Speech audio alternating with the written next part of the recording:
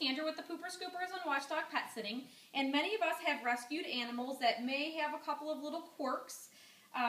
You know, they're wonderful animals to us, but they may have some issues otherwise. One of Gail's issues is she's often scared or nervous around new people. So one of the tricks that we taught her, one of the commands that we taught her is get back. This command positions her behind me, which is where she's looking to go.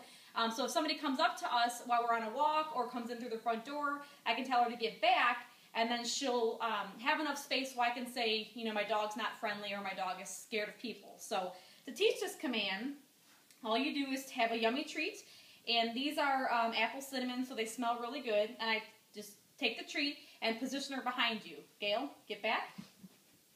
Sit.